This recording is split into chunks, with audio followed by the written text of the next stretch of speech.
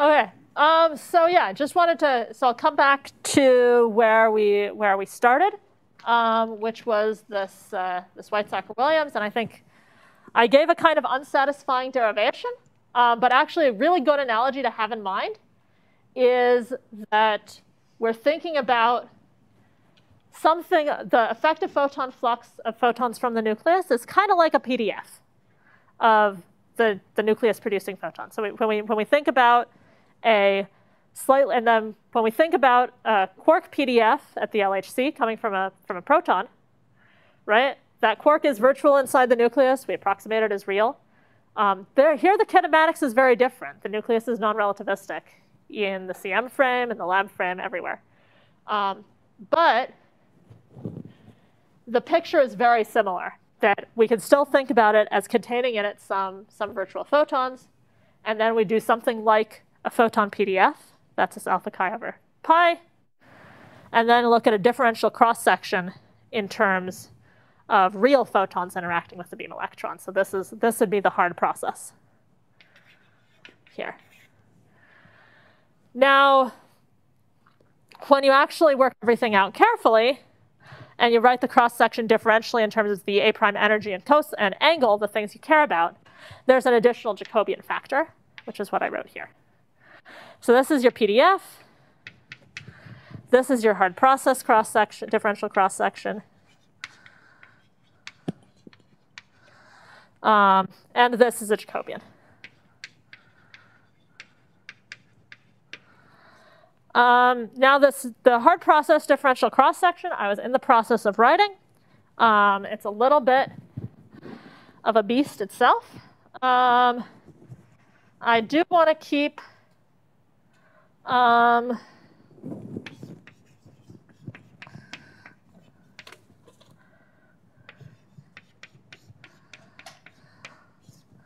this is about the most complicated equation I'm willing to write on a blackboard for this kind of talk. And I'm not going to use the detailed properties of it. But I need to also tell you what U is. And I'm sort of running out of space and asked for this board not to be wiped. But what I will do,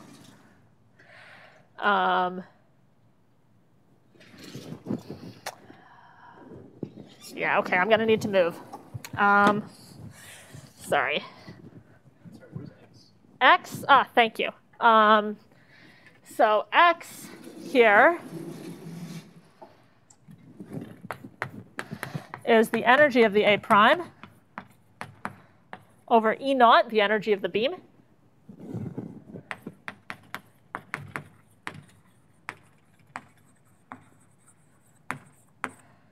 So it's the fraction of the beam energy that's carried by the dark photon.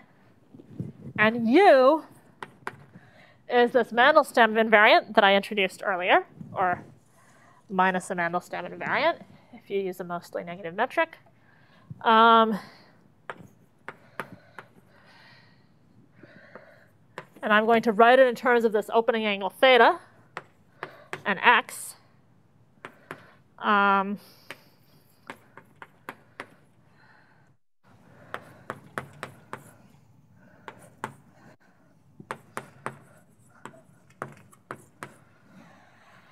So if we look at this cross section, one of the first things, the first thing I want to look at is just where is this biggest? What kinematics is going to dominate? And you might look at this and say 1 over x. So in the denominator, it looks like this is going to be peaked at large x. Except this 1 over x here cancels it off anyway. So I don't end up with any 1 over x's in the prefactor, 1 over 1 minus x's, or 1 minus x's, or 1 over x's in the prefactors. But you do see that the cross section can become large. U is small here. This first term is going to go like ma prime squared over, ma prime to the 4th, 1 minus x squared over u squared. And then there's another term that's going to go like u, from here has an x, 1 minus x, ma prime squared over u. So whenever u is much less than 1 minus x ma prime, that would give you an enhancement where it's going to be dominated is at small u. Well,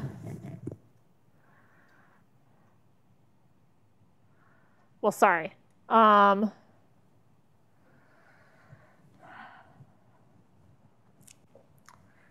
Just give me 1 second here. Actually, you can see here that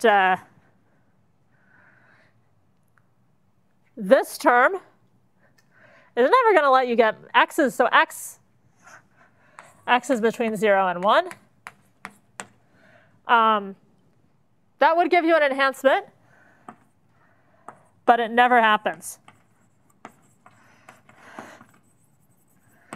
Because this contribution to u, every contribution here is positive definite, and this contribution is of a scale 1 minus x ma prime squared. So this term is never more than order 1 compared to these terms, but it's still true that there's a 1 over u squared here, and so small u kinematics is going to tend to dominate, or small u over square root of 1 minus x. So if I ignore the electron mass for a minute, I ask how to make u as small as possible. I take theta to 0, and then, or really I want to minimize u squared over 1 minus x. For being careful. So I'll take theta to 0 to make u as small as possible. And then I'm going to get an ma prime squared 1 minus x over x squared, which is minimized when x is approximately equal to 1, i.e. when the dark photon carries most of the beam energy. So we can see from this structure, from the 1 over u squared in the cross section, that the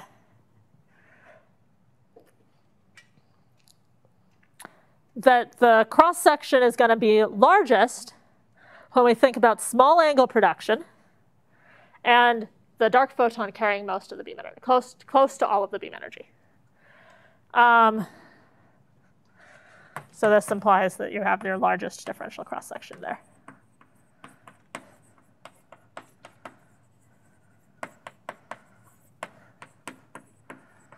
And then in that regime, as I was just saying, all of these terms end up sort of parametrically of the same order. They're all order 1 inside of the brackets, so I won't need to pay a lot of attention to the order 1, to the terms inside the brackets.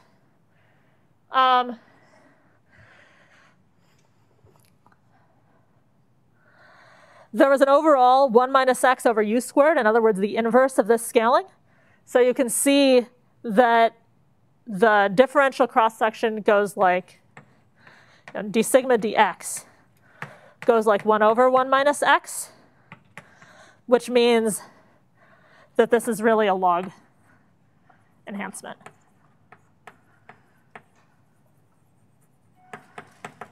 In the cross-section. Now, with any kind of log enhancement, there's always something that cuts it off. Here, there's a cutoff coming from the electron mass term. So there's a cutoff scale for 1 minus x that's going to be of order m electron squared over ma prime squared. When 1 minus x is smaller than this, there's no benefit to going to x closer to 1 anymore in terms of suppressing u. because this term is already dominating over that term.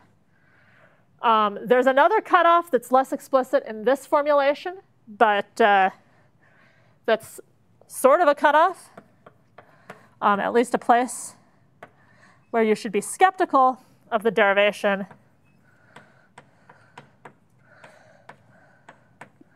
which is when 1 minus x is of order ma prime squared over the beam energy squared, then it turns out that you worry more about the validity of this approximation. So that tells us small angles are dominant, large energies are dominant, and I've gotten a quantitative estimate of what's the sort of scale of energy fractions carried by the electron. So the electron, these correspond to the electron energy fraction.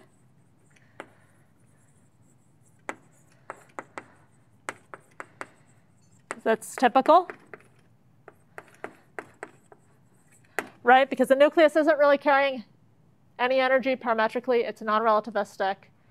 The dark photon is carrying x fraction of the energy. That means that the electron, recoiling electron, is carrying 1 minus x fraction of the energy. And that's the typical scale of suppression for the electron energy. So the electron's going to come off with relatively low energy in a good fraction of these reactions. Now, the other question you might want to ask is, what kind of angle do you expect the A prime to come off at? And we can, again, see that just by studying the relative sizes of different terms in U. So when theta is of order ma prime squared over e squared times 1 minus x, sorry, when theta squared is of that order, that's when you would start getting significantly lower rate relative to this PQ. Okay? So this is a sort of characteristic scale, sort of spread of thetas that you would expect to get. And if I put in my cutoff value of 1 minus x, which is a typical scale, then I am going to get that this is theta squared. Let me just focus on the first case of me squared over e squared.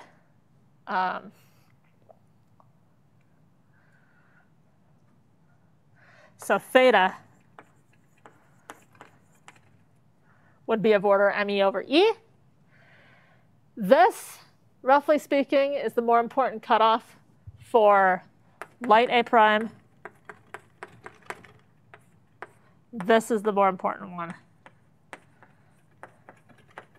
for heavier A prime, right? And so you could get different theta scalings for those two cases.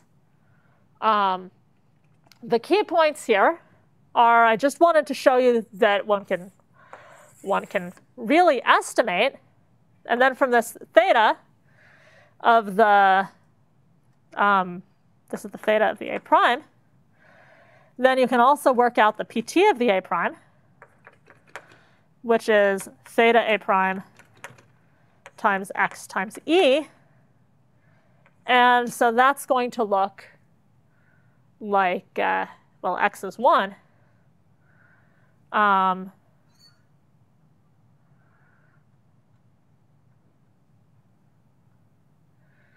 Sorry, I've messed something up here.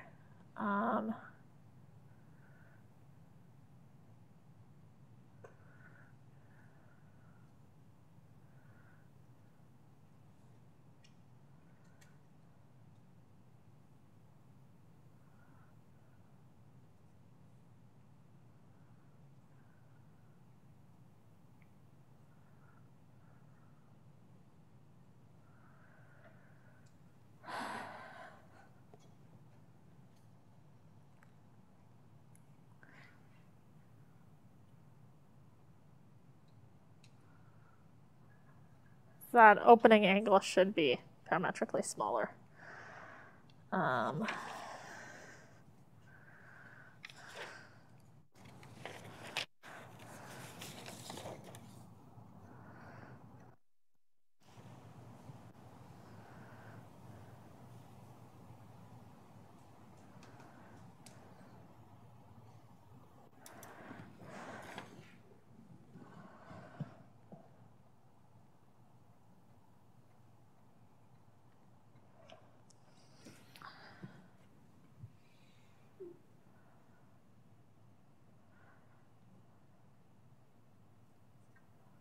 All right, I think the point is that I wanted to use this heavy A prime case instead, where 1 minus x goes like,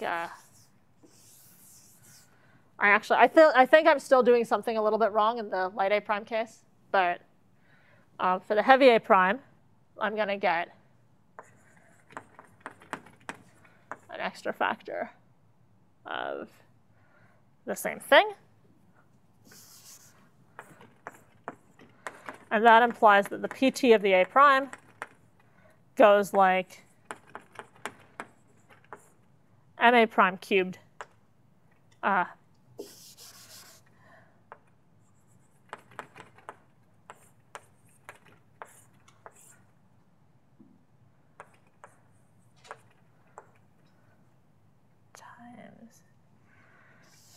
MA prime. Okay,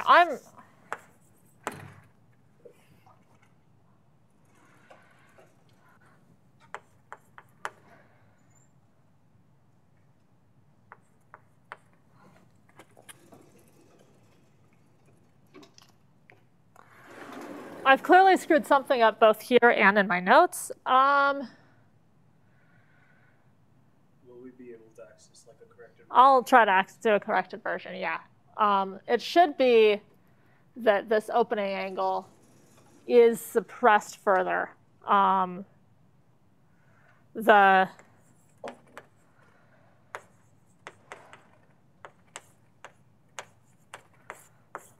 I think there's just some square root issue somewhere.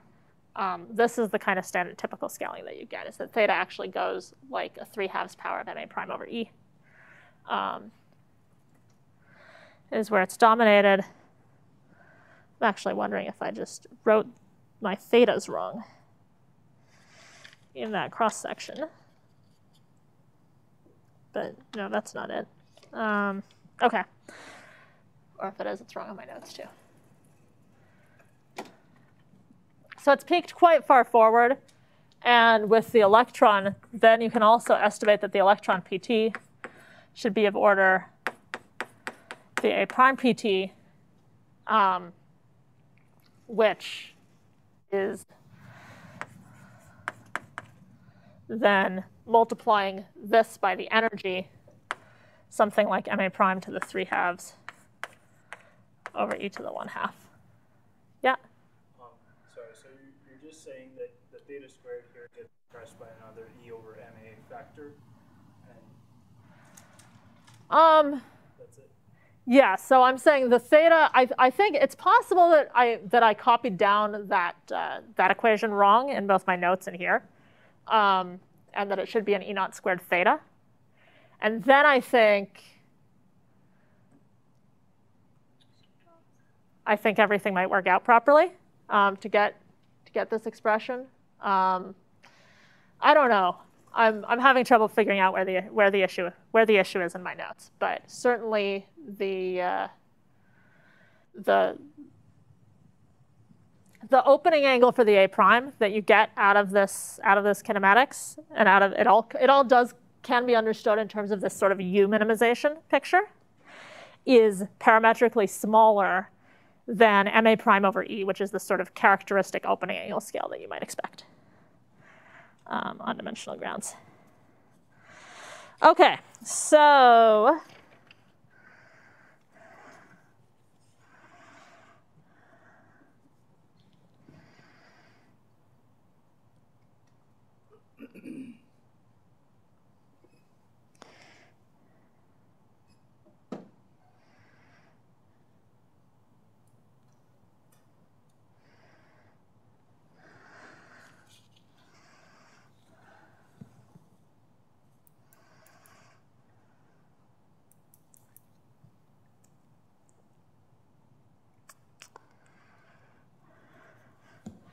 okay, so now that we've sort of figured out what our U min is, we can now do some estimation of the cross section, right? So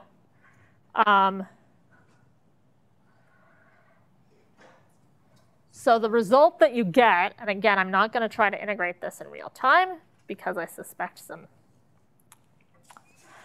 issues in the equations I've written down. But you get a total cross-section that roughly scales like 4/3 alpha cubed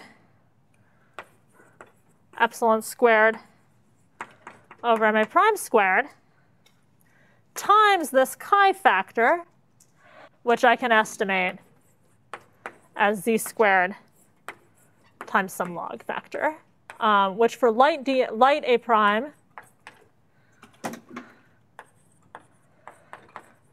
and I mean lighter than about, at E137, lighter than about 100 MeV A prime.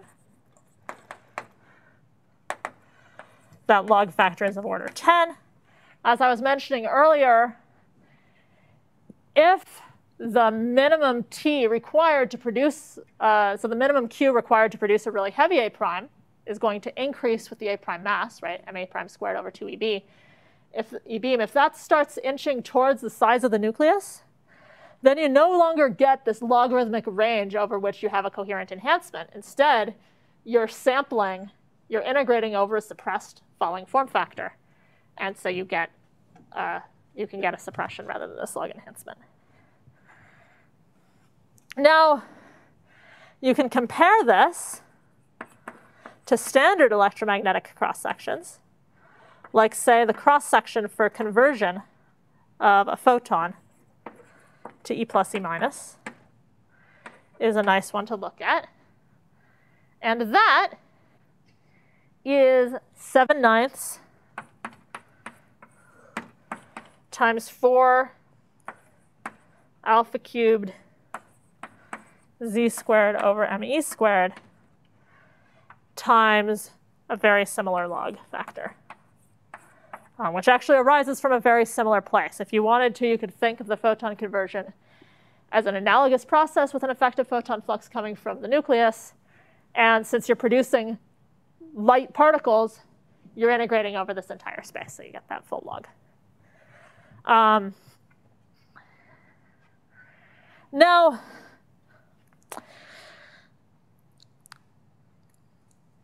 this conversion process's cross-section is actually a very useful thing to compare to. This is similar to the cross-section for a large energy fraction bremsstrahlung. So electron going to gamma with that electron carrying a large fraction of the energy. But of course, sorry, with the photon carrying a sizable fraction of the energy. But of course, there's no natural cutoff to use for classifying what's a hard Brem. There's an enhancement of the bremsstrahlung cross-section at low photon energies. And depending on what region of Brem phase space you'd integrate over, you would get a different fraction. However, I like to think of this quantity here as an effective cross-section for hard Brems. And the reason is that if I take this quantity inverse and I multiply it by an appropriate number density, so rho of a material over Avogadro's number times its atomic mass, that equals the radiation length, which is defined as the distance over which an electron loses all but 1 over E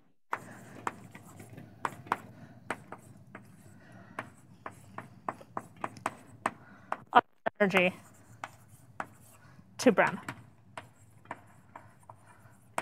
Now, this is not some unambiguous, right? This is not just the result of hard Brems. This is a result of hard Brems, multiple soft Brems, etc. So this is kind of calling that inverse distance an effective cross-section for hard Brem. That's a little bit of that's a very imprecise statement.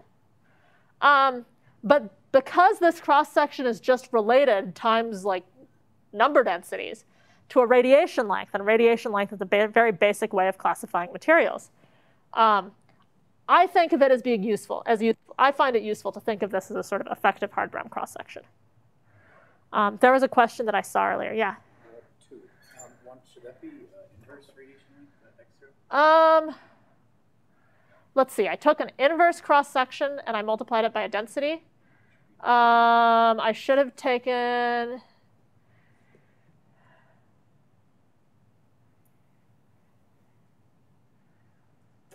Yeah, I guess you're right. This should be an inverse radiation length.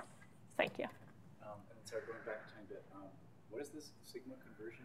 Okay, so this is the cross-section for a photon to go to E plus E minus. So the cross-section for photons to convert to E plus E minus off of nuclei are exactly 7/9 of the sort of inverse radiation length scale. All of these processes are described by essentially the same are controlled by essentially the same physics, which is this effective photon flux physics times an appropriately weighted integral, depending on the exact question you're asking, of a hard process here inside that's either a Compton process for Bremsstrahlung or a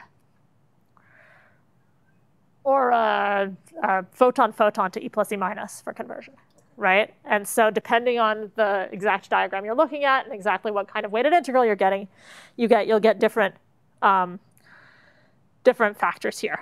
Hence this 7/9. But so the point is that this, I wanted to write down the conversion process just because it's something with a well-defined cross-section that I can write down, whereas this cross-section for hard Brem is kind of a fake definition of something with the units of a cross-section that I got from a radiation length.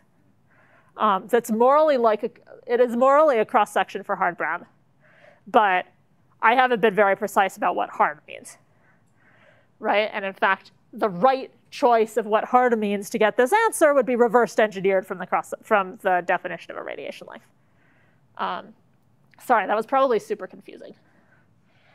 What I want to say is that this is the dimensional scaling that controls normal electromagnetic interactions in material, is this alpha cubed z squared over me squared times a similar log. And the reason this is useful is because this effective cross-section is basically the inverse of a radiation length. It makes it very easy to estimate yields for an experiment from the ratio of your signal cross-section to that effective hard Brem cross-section times the thickness of the usable thickness of your target in radiation lengths, right? So, so your yield, if you have now an electron beam hitting some target of an effective thickness of T times x naught, your yield can be thought of as sigma total times the number of electrons times the number of column density of target nuclei in that material. But the column density of target nuclei in that material is just T over sigma conversion. Sorry, over this sigma hard Brem.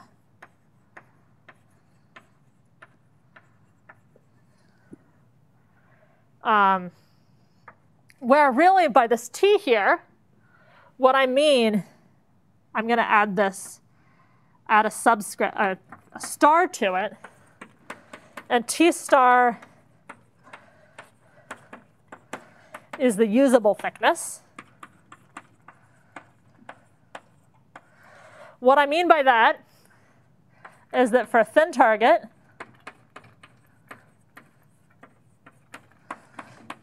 T star is just T. For a thick target,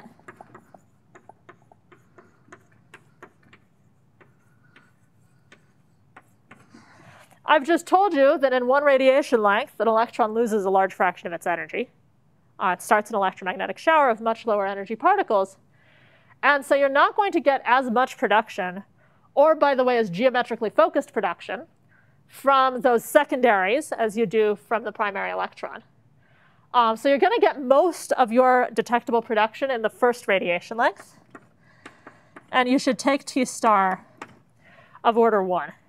It doesn't do you any good in terms of signal to have 20 extra radiation lengths after that electron has already finished its shower. right? There's nothing reaching that part of the detector. And if you want to be careful about fixed target yields, you do want to think a little bit about the processes coming from the secondary, from the subsequent electrons and positrons produced in the shower. But for an order of magnitude estimate, you can take T star of 1. And so putting everything together now with this ratio of cross sections, we get a yield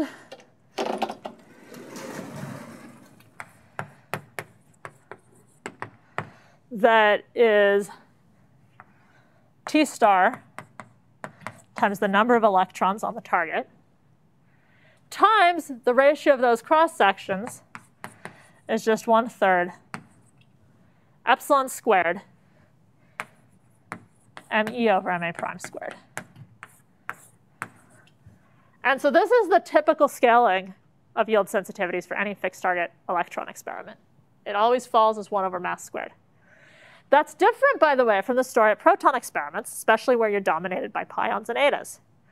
Because the pion branching fraction to an A prime is mass independent essentially if the A prime is lighter than the pion, and it's 0 if the A prime is heavier than the pion. So you end up having these sort of threshold effects instead of a mass scaling. But you'll always see this kind of mass fall off in the yield from any electron fixed target experiment, and it's coming from the fact that this Bremsstrahlung cross section is mass suppressed.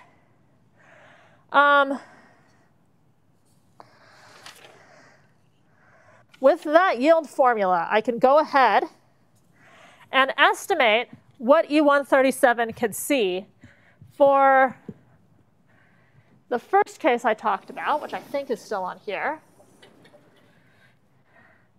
where I get an E plus E minus pair decaying over here.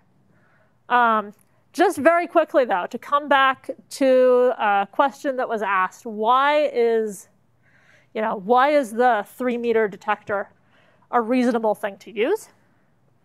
If I take, say, and the reason is that the opening angle, the direction of production of the dark photon, I said was very forward. In practice, that only helps you so much if your E plus E minus is produced up here, because the opening angle on these guys is a little bit bigger. It's MA prime over E. So depending on where the pair is produced, your sort of characteristic size of the beam of electron-positron pairs coming from the dark photon is going to be either MA prime over E to the 3/2 for late decays, the latest possible decays, like decays close to the detector, or MA prime over E to the 1st power for these E plus E minus pairs that are produced earlier on, right?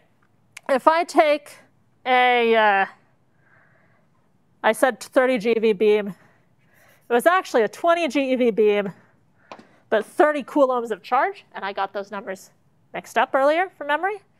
So if I take a 20 GeV beam and a 10 MeV dark photon, or 20 MeV dark photon, this angle here is 10 to the minus 3.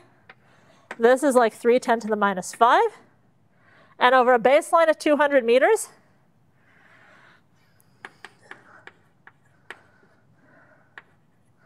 that would still give me, even for this larger angle case, it would still give me a separation of a sort of typical size of 0.2 meters, right?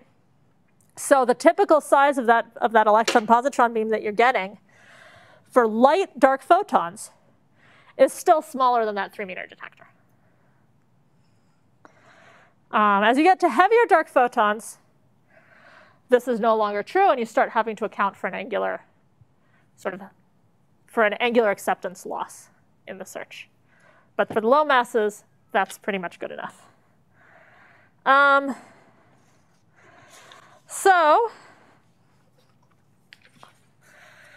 this is the total yield, right? And if you just work out what this is for E137. So I'm going to take T star goes to 1 because this is a very thick target. An electron is 30 coulombs, which is about 2 10 to the 20 electrons. And then I can approximate this as roughly a 10th epsilon squared times an MeV over Ma prime squared. And I would have gotten a few events if epsilon is of order 310 to the minus 10 times Ma prime over MeV. That's the lowest kind of signal I could hope to find. The discussion of backgrounds for these beam dump experiments is actually somewhat subtle. There can be beam-related backgrounds, but mainly in an electron beam, you'd worry about things like neutrinos. And the neutrino yield is negligible for when you work it out for this process. There's weird stuff called, so like there's something called sky shine, which involves particles produced near the dump going up into the atmosphere and then hitting something, and then you see a signal from the sky that have to be rejected. But they got down to an analysis that saw 0 events, so a few event signals should be observable. And if you worked out in the plane of epsilon versus mass, so I'll draw some tick marks here at 1 MeV, 10, 100, 1,000. So this is a GeV up here. And at an MeV, we're sensitive down to epsilons of 10 to the minus 10. 9876. 10 to the minus 4. So we're going to get a sensitivity curve, a lower bound, so it looks something like this, where there's no, so above this, there's not enough A primes produced.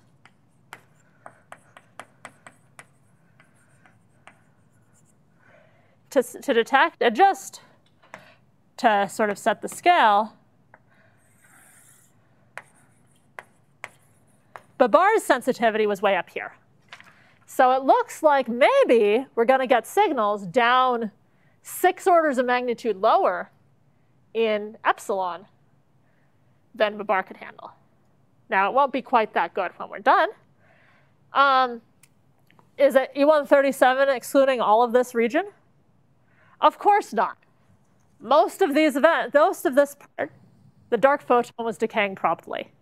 And if it's decaying to E plus E minus inside of that hill, you're never going to see it. So if you draw a line where the dark photon doesn't actually pass, doesn't get through the hill, that's going to look sort of like this. So this is where gamma c tau is about 200 meters at energies of 20 GeV. So above this line, you produce tons of A primes in some cases, but they all decay before you can see them.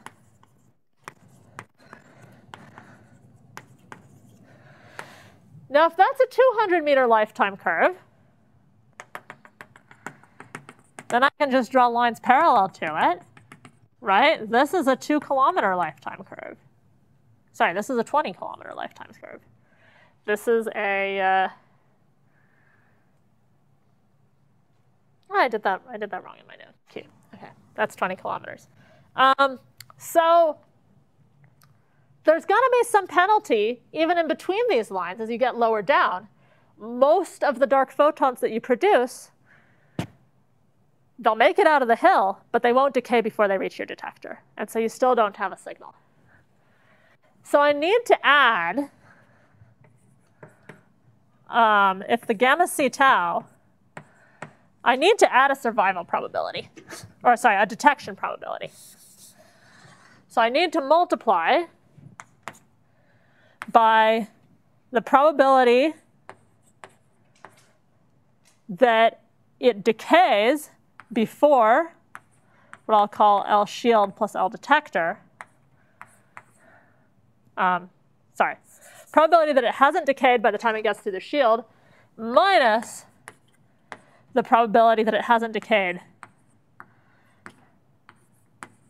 by the time it reaches, it's gone past the detector. So L shield and L detector were, this is L shield, the region where any decays in here would be blocked.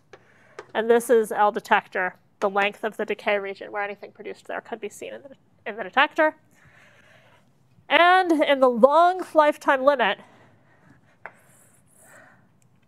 this is approximately L detector over gamma c tau. And when you plug in our formulas from the last lectures for gamma c tau, that's going to penalize this factor, this signal here, by basically the length of the detector over 100 meters times an epsilon over 10 to the minus 5 squared times an MA prime over, oh, okay. I wrote it in terms of 10 MeV in my notes, so let me move it back to MeV for simplicity.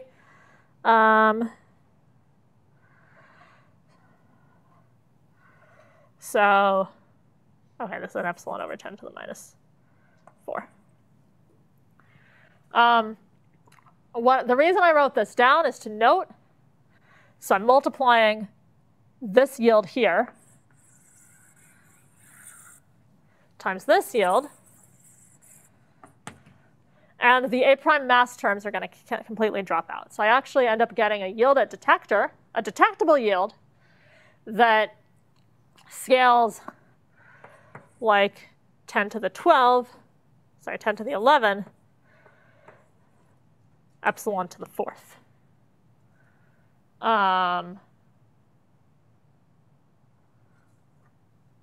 Sorry, not 10 to the 11, 10 to the 29.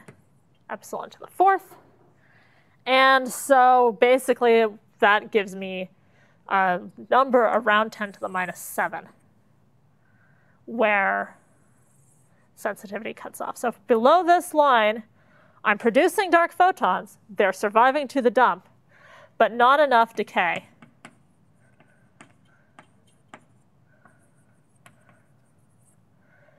before reaching the detector.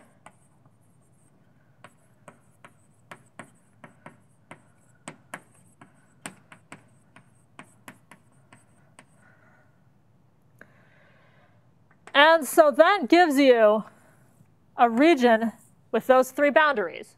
Not enough produced, not enough decay in time to reach the detector, and not enough decay, and they all decay too early. And that is the region excluded by these beam dump experiments. So I wanted to go through that so that you understand where this basic shape comes from.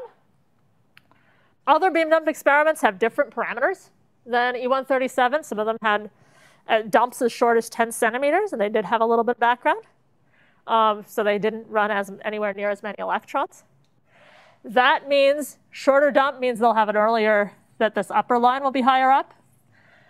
Fewer electrons delivered means that you're going to have a higher lower bound. And so they all take bites that look sort of this shape.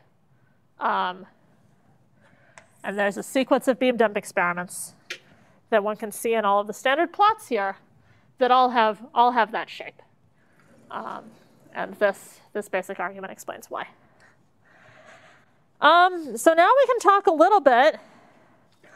Well, I think the other thing to say about this, if you want to ask how to improve on one of these beam dump experiments, well, this line is hard to move with the same basic configure. Basically, so to move down on this line, you need more luminosity. But this went like number of electrons times epsilon to the 4th. So you actually need a huge scale up in power in order to get significant improvements here. By the way, at low masses, this parameter space below E137 is constrained by supernova, 1987A. And so maybe there's less motivation for trying to get down there, although it would be interesting at higher masses. This upper curve is limited by gamma c tau. So it's exponentially hard to increase the luminosity enough to raise this. What you can try to do is build experiments with shorter baselines or with higher energies. And so that's one of the appeals, for example, of an experiment like, so phasor is really trying to exploit larger gamma to move a line up relative to, there's a whole cluster of experiments that have comparable exclusions to E137 with both electron and proton beams. CHARM, NuCal, they're all kind of overlapping highly. But phasor is trying to push up by increasing gamma. And there's other experiments like DarkQuest that are trying to move this up by being sensitive to much smaller gamma c taus. Do you have a question? Yeah, I'm wondering if there's this open pocket on top of E137. Is there any particularly interesting reason to explore that area? Like some freeze out or something? Well, so the thermal, so yes, certainly in the region of, there is a mass window where the dark photon can't decay to dark matter, it decays visibly, but this sort of thermal freeze-out scaling still works. And some of that lies in this open window. Also, I think just if you take this sort of order of magnitude estimate from like 1 loop, 2 loop, if the standard model's in a gut, then maybe you expect coupling epsilons for a generic dark sector, whether or not it has anything to do with dark matter. 10 to the minus sort of 4 to 7 is a very reasonable range. And that's squarely in this difficult to reach displaced territory. So I think those are the two motivations I'd point to.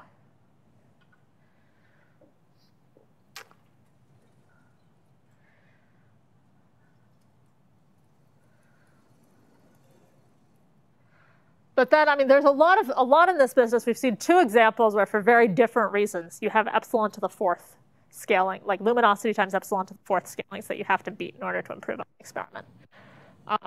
Here, it's because of this lifetime penalty. In the case of Babar, it's a signal over square root of background kind of penalty for the B factories that make it hard for that one to push down, which I think also makes the question of just how do you use displaced decays to probe some of this region, given how hard it is to scale the direct prompt searches down. How can you use sort of clever variations on displacement to probe this region? A very important question to answer. Because ideally, I would like to see as much as possible of the mass space down to epsilons of like 10 to the minus 6, 10 to the minus 7 explored. Because, okay, given that the couplings of the standard model seem to unify, I don't know the details of a gut. Certainly don't want to stake my life on any particular gut model. But the idea that kinetic mixing would be suppressed by these extra loop factors because the standard model is in a gut seems very reasonable. And so if you want to go out and explore new sectors that couple to the standard model, this is kind of where I'd expect to see them, most likely, and probing that area with displacement really seems like the only way to go.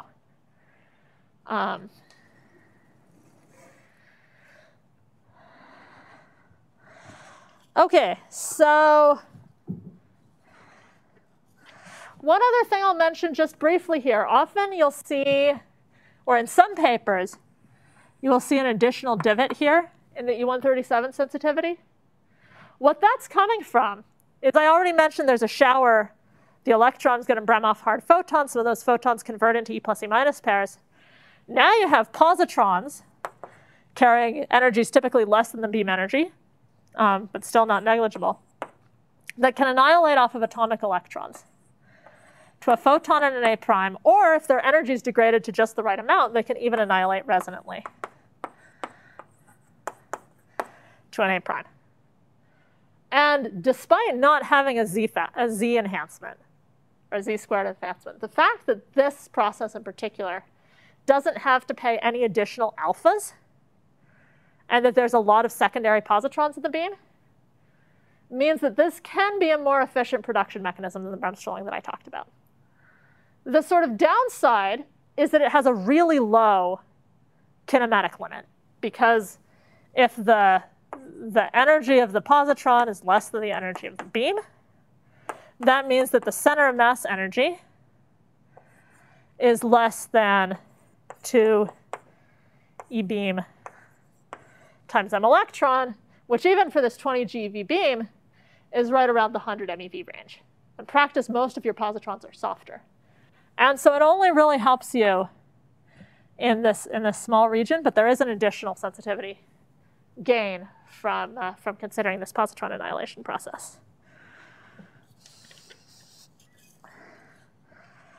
Okay, so I already mentioned the second process that you can look at E137, where the dark photon decays to dark matter, and then, or you're just producing dark matter through an off-shell dark photon, and then you look for its scattering in a detector.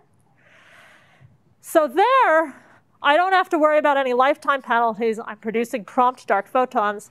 This yield formula still applies. But now I need to multiply by a probability of interaction. And I'm going to say a little bit less about this now, in the interest of time, than is in my notes.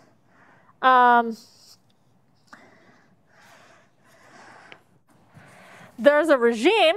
So this probability of interaction is going to be a cross-section for chi-e goes to chi-e scattering, so that I'm producing a recoiling electron. That scattering actually has a log divergence at low electron energies, but I'm going to cut that off by requiring that it's observable, which roughly means that the electron energy is greater than 1 GeV in the lab frame, or maybe it's 3. This experiment was done in the 1980s, not motivated by these models, and it's a little unclear, even talking to Bjorken about it, what the right energy threshold should be. They were thinking about things well above this threshold, so it's kind of a guess at what the actual sensitivity limit would be. And so it's going to be that cross-section times a column density of the material of electrons.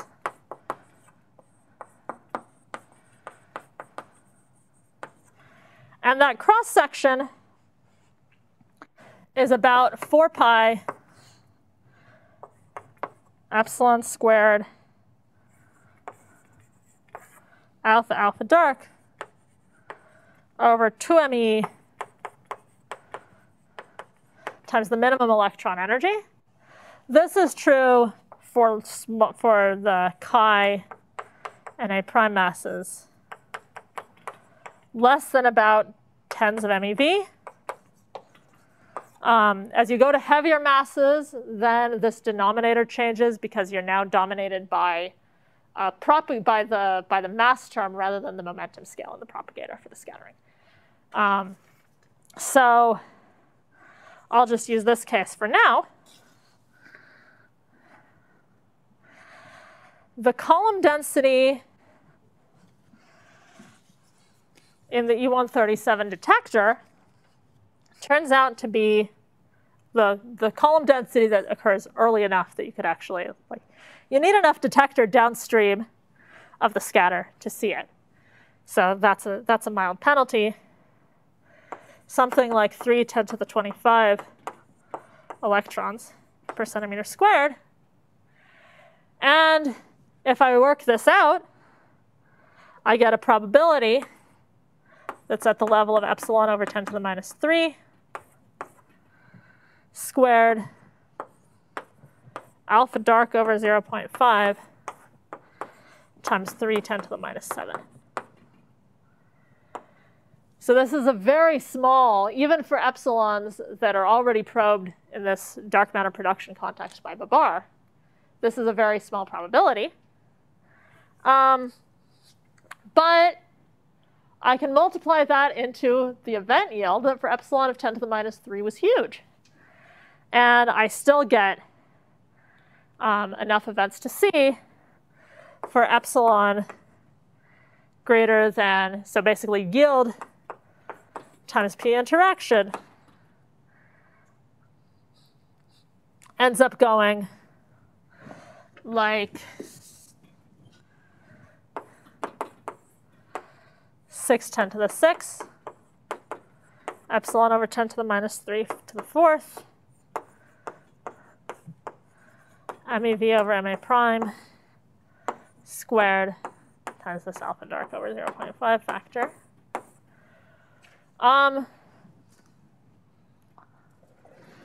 And if I take my usual benchmark for alpha dark and MA prime that I had motivated, so this is greater than a few for epsilon greater than about 310 to the minus 5 times MA prime over an MEV to the 1/2. And we can map this onto the y parameter space in a very similar way to what I was talking about for the bar. Notice here there's actually an alpha dark that appeared in the cross-section, but there's still more epsilons relative to alpha darks than there are in the y definition. And so choosing a large alpha dark is still conservative for estimating how this maps onto y.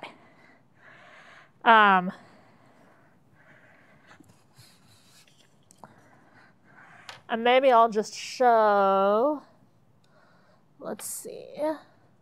OK, this is actually not the right plot. So I'll show this one.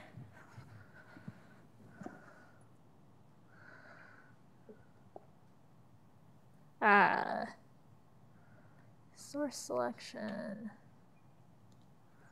on. Let's get the projectors down.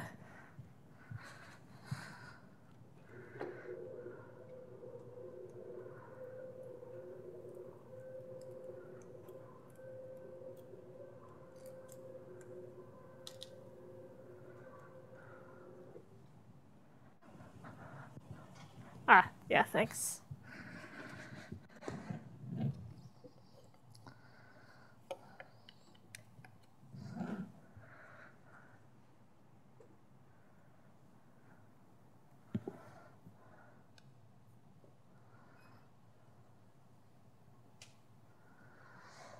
Okay, so this is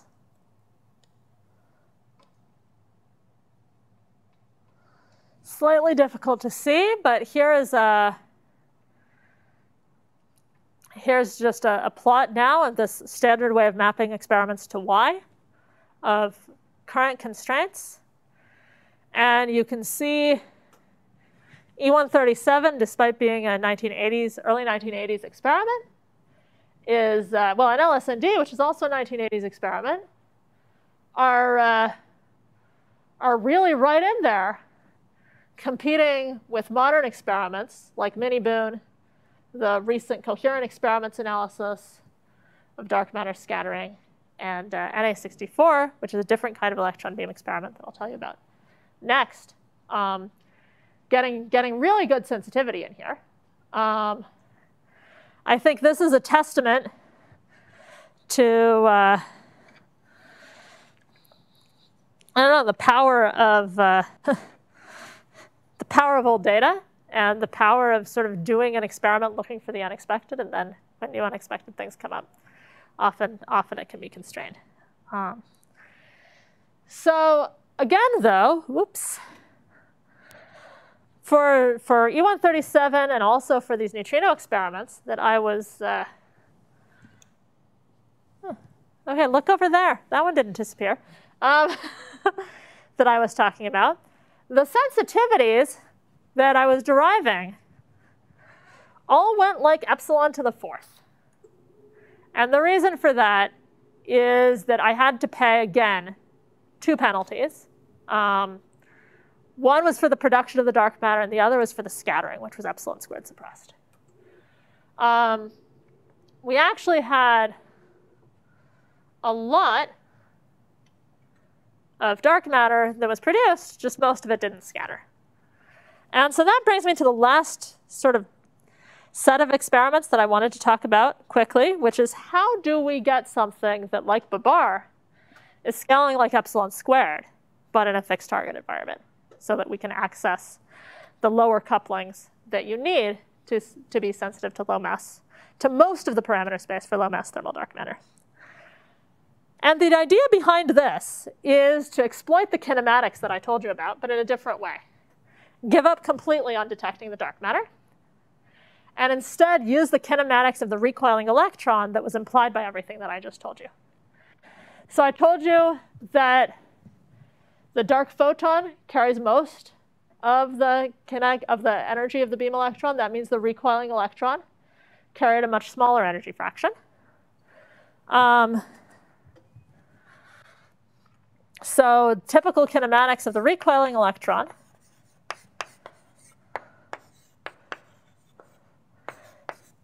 energy much less than the energy of the beam, and it carries a PT that looks like roughly like a geometric mean of the electron and A prime masses.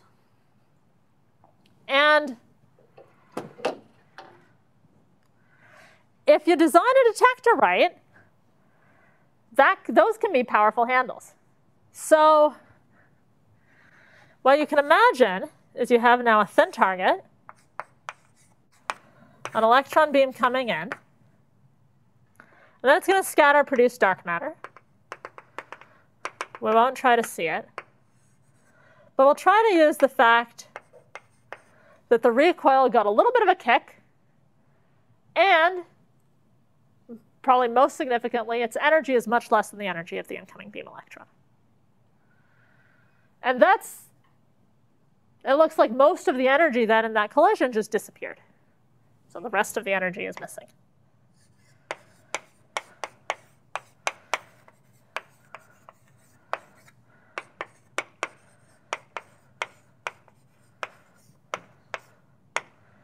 Now you need a kind of peculiar kind of detector in order to see that. Because if you don't design your detector right, either you won't see that recoiling electron, or you won't be able to see other stuff that's carrying away the energy.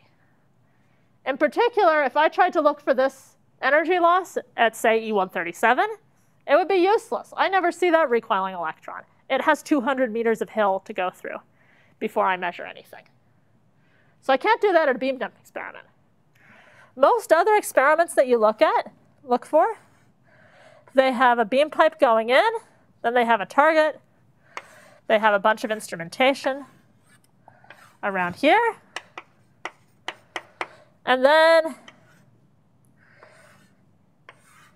you have a big target chamber around your target, but then there's another beam pipe going through, and this goes into some dump.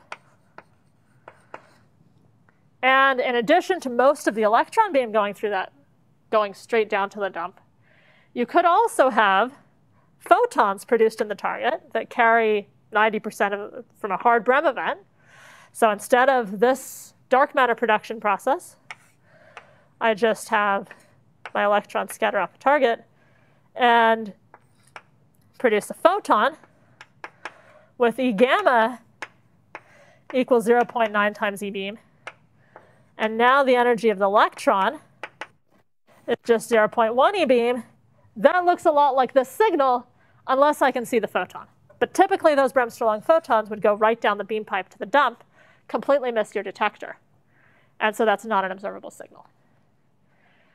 The only way to see this signal is to instrument directly in the path of the beam, which is not something that people usually do because they're working with too high current beams, and that would absolutely fry their detectors. HPS had to do a lot of work to make sure, and the LHC detectors too, try to get within a sort of millimeter scale, their innermost tracking layers within a millimeter scale of the beam, with movable movable with mechanical movers for the sensors and stuff like that. But you don't put your detectors in the beam, they get fried. So to detect this, you do want to put your detector directly in the beam. So what I want to think about is I'll erase this detector. It is useless for this physics. I want to think about something that looks sort of like a core taken out of an LHC detector. So I'll put some trackers in here. I'll put an ecal in here, and then an hcal behind it. And I actually probably want to extend that hcal to cover a little bit more solid angle. Straight in front of the beam. So now, if I have that Bremsstrahlung process, I get a photon that goes right through, showers in the ecal. And as long as I can actually measure it and know that that photon was associated with this electron, that can be used to tell the difference between this photon background and the dark matter signal. So this is tricky for a couple of reasons. But let me just start with, you roughly need 1 electron at a time for this to work. Because normally you get pileup when 2 protons, at a collider experiment, for example, when you have multiple sets of protons hitting each other. But there's a lot more protons that go through that don't interact and don't give you pileup. Here, every electron that you send into your experiment goes into the detector. So every electron you send in is a potential pileup electron. And you can try to spatially separate them by enlarging the beam. But maybe that gets you from 1 electron to order 1 electron at a time. Modern detectors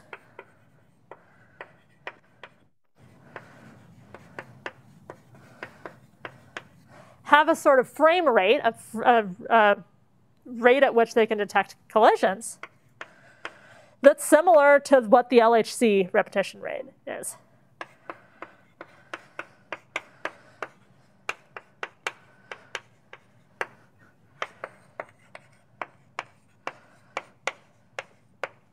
So 1 collision per 25 nanoseconds is sort of the max. You actually can't find too many beams that'll deliver low current of electrons at this rate. So actual beam availability is a limitation for this kind of search right now. There is a beam line being developed at SLAC that's sort of purpose-made for this kind of experiment that's really well suited to this low current, high repetition rate kind of setup. The only experiment doing anything like this idea right now is at CERN using a tertiary beam of electrons from the SPS proton beam, which has a significantly lower rate than this. This is sort of the theoretical maximum. If you had an idealized beam ready for you, what could a modern detector handle? 1 collision per 25 nanoseconds. So that sort of tells you that the number of electrons that you can imagine getting in such a detector on a 1-year run is something like that frequency is 4 10 to the 7 hertz times 3 10 to the 7 seconds in a year. And that gives you something like 10 to the 15 electrons. So the number of electrons that we'll be dealing with for any experiment like this is already 5 orders of magnitude lower than what E137 can do. But instead of having to pay a penalty for detection that's at best at the 310 to the minus 7 level, you could detect an order 1 fraction of the dark matter production events. So this is called a missing momentum concept. If you get rid of the tracking and just have the electron hit directly on an ecal, it's usually referred to as missing energy. And the sort of main experiments trying to realize this are Na64 and LDMX. And then there's also 2 proposals, Na64 mu at CERN, which is basically doing the trackerless version of this with a muon beam, and M3, which is a sort of early stage proposal at Fermilab, which is trying to do the same thing with a muon beam and with tracking.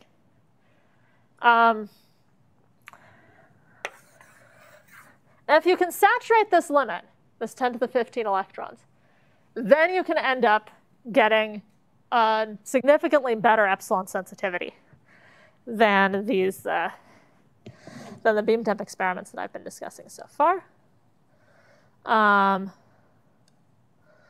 So I'll just pull up a plot now that shows a lot more projections. This is basically every experiment looking for light dark matter accelerators that's being discussed at SNOMAS.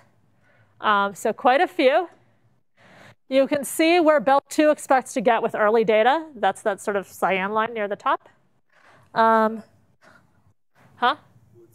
So this, remember I was saying that at low mass, so this is their full data set sensitivity.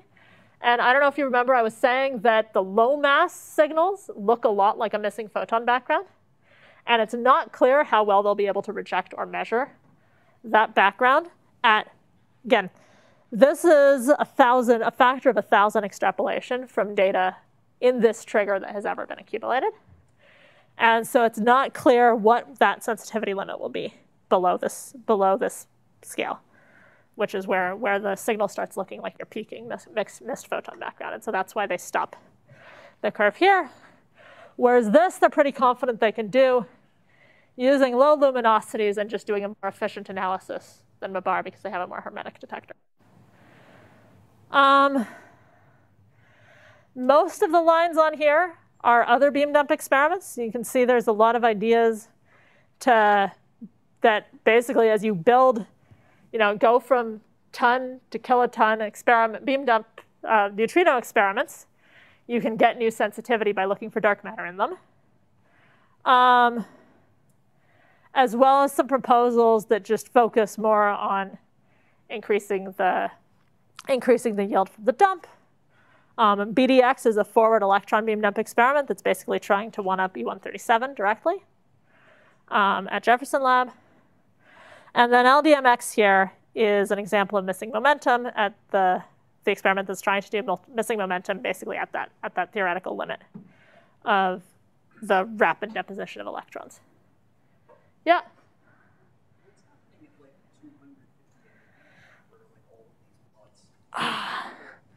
So that is the dark photon mixing with the rho and omega, which for some of the visible searches, that made things worse because you had a lot of background from their leptonic decays. For these invisible searches, the fact that the dark photon can mix with them actually enhances the signal.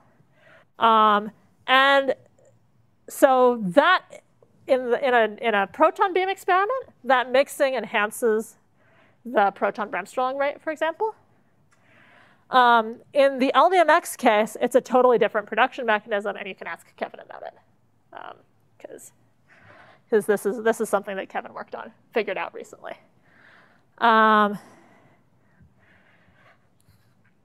Any other questions on the plot before I move on? I did promise to show you, I guess we're out of time, so I'll just make a couple of quick remarks. So I did promise to show you something about how varying the mass ratios changes sensitivity of experiments. And this is one attempt to, I'll post these with a reference added to the paper that these plots are from, which I guess I forgot. One attempt to look at, if you fix a dark matter mass, you vary the mass ratio of the dark photon to the dark matter. How are these sensitivities changing? How is the thermal target changing?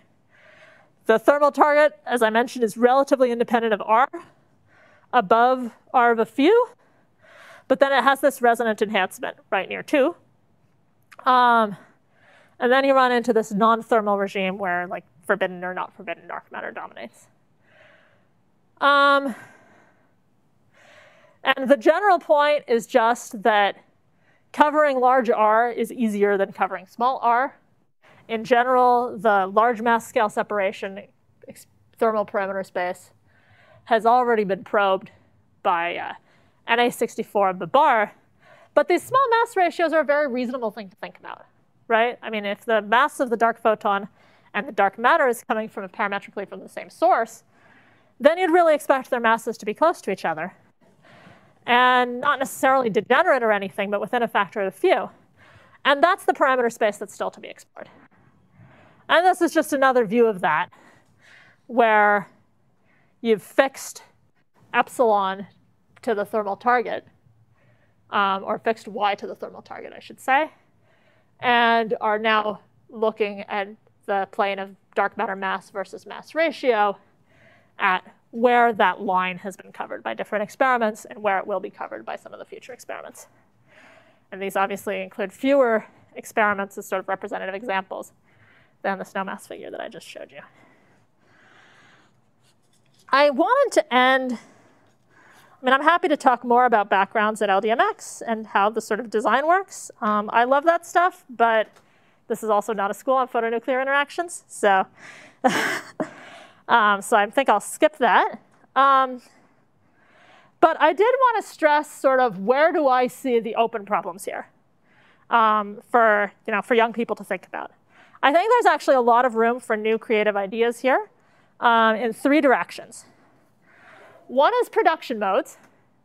I mentioned that Kevin had just recently noticed this meson-related production mode for LDMX.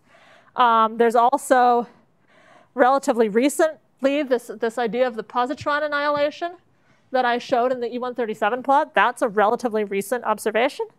I think there's still a lot of room for new production mechanisms that people have missed so far, and for realizing that they're actually important for some of these experiments. You kind of need to know the bestiary of experimental techniques in order to be able to think about, well, here's my production mode, where might it be useful? And the bestiary of signals.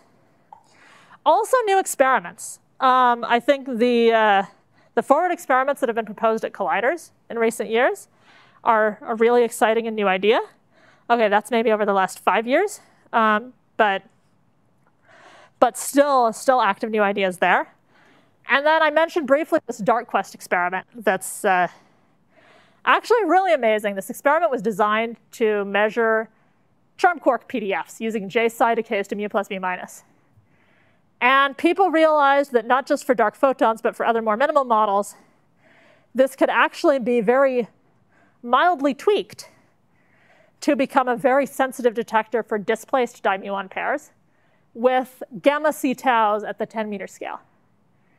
And so thinking about like what kinds of detectors can be repurposed for this kind of analysis or modified for this kind of analysis is another area where I think there's a lot of room for innovations that have a big impact. And then also thinking about different signal models. I focused here on the dark photon, and most of the literature focuses on the dark photon. I think things like the Higgs and neutrino portals are also really interesting. They have some interesting parameter space that's much less explored.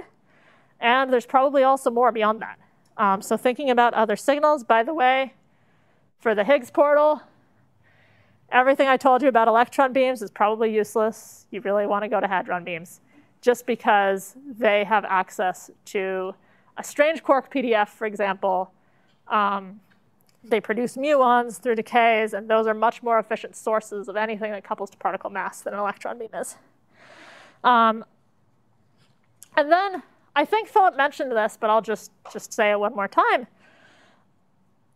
We know that light-dark matter models, to be viable, need to have velocity suppression, some kind of velocity suppression in their annihilation. And it's not guaranteed, but fairly generic, that a lot of those models also have a suppression in their scattering cross-sections at low velocities too. And if you're dealing with a dark matter model that has a velocity-suppressed scattering cross-section and a velocity-suppressed annihilation cross-section, you're not really going to see it in direct detection. You're not going to see it in indirect detection. The way to probe that kind of model and get your first handle on it is almost certainly at accelerators. So they could be really important to dark matter discovery. And thinking through the different possibilities for this is, I think, really important to understanding that broader window of possibilities for dark matter physics. And it's something where relatively small, low-cost, shorter timescale experiments, really new ideas, and repurposing of experiments designed for other things can go a long way.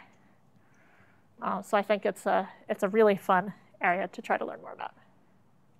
And I'll just close there. Thank you all.